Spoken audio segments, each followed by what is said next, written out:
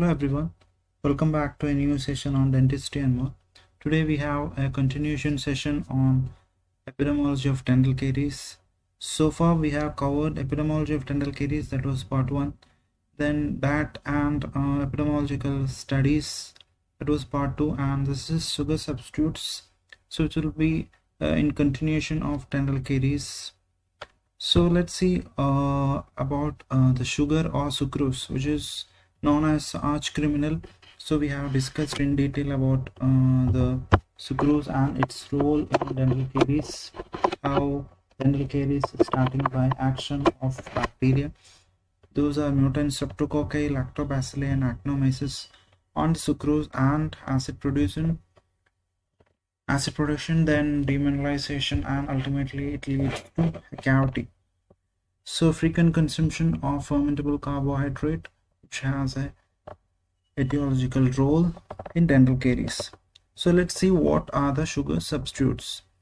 These are artificial sweeteners which are added to food to provide sweetness without providing any extra calories. So basically two types, nutritive and non-nutritive. So this is a classification, caloric and non-caloric. Non-caloric we have saccharin, aspartame, sucralose, neotame, cyclamate, and caloric this classification is that polyalcohols, hydrogenated starch, hydrolysate, coupling sugars. In polyalcohols we have xylitol, sorbitol, very common, lactylol, then hydrogenated starch, hydrolysate we have lycasin and palatinate. So coupling sugar we have sorbose and palatinose. The names are very confusing, so there are so many names. So commonly we see in this xylitol, sorbitol, this aspartame, saccharin, sucralose. So just remember this classification. So another classification based on its origin, natural and artificial. Natural are monylene, licorice, and miraculin. So basically any product should have sweetness with no unpleasant taste, without any calories, and it should not be carcinogenic or mutagenic. It should be economical, and it should not be degraded by heat when cooked. So this is commonly we seen in our clinical hours, that is how to calculate sweet score. So sweet score calculated by frequency into score.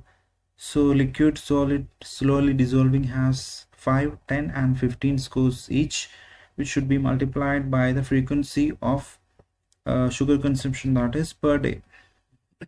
So how many times a person consumes a sucrose or sugar items, multiplied with these scores, and we get the ultimate score, which can be interpreted as, if it is less than 5, as excellent, if it is 10, it is good, 15 or more, the patient should be put into a watch out zone. So this pyramid we have already seen. So as we go higher, this is sweets, and the consumption should be reduced. So these should be the maximum consumption, which has more of vitamins and nutrients with vegetables, nuts and seeds, vegetables, dairy and eggs. So as we go at the tip, it should be limited consumption, and at the bottom maximum consumption. So as you go upward, it has more proteins, here it is more carbohydrates, vegetable vitamins, here it is proteins, fatty acids. So it is based on the amount a person should consume, and sunlight, water and exercise. So it is a food pyramid. So health benefits of artificial sweeteners are, it can be used for weight loss because it has no calorie. Dental care, there is no direct link between artificial sweeteners and dental caries. And diabetes mellitus, less chances because it is non-caloric and a low cost. So the first one is saccharin, which was discovered by Remsen and Falberg in 1879, which is very oldest one, which has 200 to 700 times sweeter than sucrose, which is available in liquid and tablet. Benefits, which is calorie free and pharmacologically inert and is stable under moist conditions, and it is also heat stable. So it is commonly seen as a brand name under brand name Sweet and Low and Sugar Twin. Benefits we already discussed. The dental aspect, if it is 0.5% used, it can significantly reduces both fissure and smooth surface caries. So the second one is aspartame. It is almost 200 times sweet as sucrose, and it is a combination of aspartic acid and phenylalanine. So caloric value is 4 calorie per gram, and it is under brand name NutraSweet Equal. So which has a toxic effect both acute and chronic, like dry mouth, dizziness, nausea, vomiting, and chronic usage might cause lymphomas and liver dysfunction. SSL5K is 200 times sweeter than sucrose. It was first approved by FDA in 1988, which is commonly seen in yogurt and refrigerated desserts and syrups. It is under brand name Sonnet and Sweet One. So it is calorie free and it has excellent shelf life and used in candies and canned food, which is no evidence of carcinogenicity or cytotoxicity. Headache is a disadvantage. Sucralose was discovered in 1976. It is non-nutritive and non-caloric. It is 600 times sweeter than sucrose, which is sold under the trade name Splenda, which is seen in tea, coffee, carbonated and non-carbonated beverages.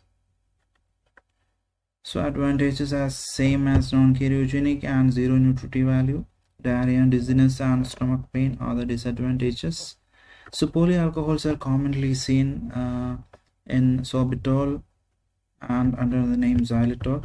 Sorbitol, we know we have seen the chewing gum Orbit, which has a sorbitol, which is commonly seen in cherries, plums, pears and apples, which is prepared from glucose by high pressure dehydrogenation or by electrolytic reduction. 1 gram gives 4 calories. So it has advantage is that only 5 to 10% of this can be applied. It can be produced bacteria for a acid production. So the rest of the products is untouched by bacteria. So it can be used as an alternative to sucrose because it will not cause caries, or if the caries production will be very less. But the disadvantage is too much sorbitol consumption might cause diarrhea because it has a laxative property because of the osmotic transfer of water into bowel. So xylitol is another product, another polyalcohol, which is commonly commercially obtained from beech trees, which is seen in strawberries, raspberries, plums, oats, which is commonly used by diabetic patients, and high dosage again can cause diarrhea like sorbitol. Famous study we have seen in our second chapter, that is second session, diet and dental caries sugar study, which was done in Finland, where the most effective product was xylitol, where the caries reduction was highest was seen in among xylitol group. So oral health benefit, it is significantly reduces the caries, and also it reduces cariogenic bacteria, plaque level, and xerostomach and gingival inflammation and erosion. So it is highly stable, can be used in baking, promotes colon health as a prebiotic, and it has a laxative effect to prevent constipation. Flatulence and diarrhea are the disadvantages. So high fructose corn syrup is another mixture of glucose and fructose. There are two types, that is 42 and 55, which has 42% fructose and 55% fructose respectively. So roles are, it can be used in baked goods, yogurt and sauces, condiments, and canned and frozen fruits, and also in beverages. But it has a fat deposition in liver. There will be narrowing of blood vessels. It triggers asthma, and food allergies are also reported. Some natural products are available, like stevioside, which is found in leaves of stevia, ribadiana, which is calorie free, non-carcinogenic, which is 300 times sweeter than sucrose. Another one is miraculin, which is a shrub grown in West Africa, which produces berries that have properties of causing sour substance to taste sweet. So which is commonly used under the trade name Miralin, miracle fruit drops. So another one is licorice, which is derived from licorice root, so which is 50 times sweet than sucrose, which is used as expectorant, and also it has pharmaceutical value. Monilin, it is seen in red berries. which is 3000 times sweeter than sucrose. So tooth-friendly sweet concept started in Switzerland, where if it is tooth-friendly, the product will be labeled as happy tooth. So all these products are happy tooth, so it will not cause much caries. So that's all about artificial sweetness or sugar substitutes, which are not very important, which commonly asked as a short note or as a part of a long essay. So only thing we need to classify it a little bit about its year and its oral benefits or oral role.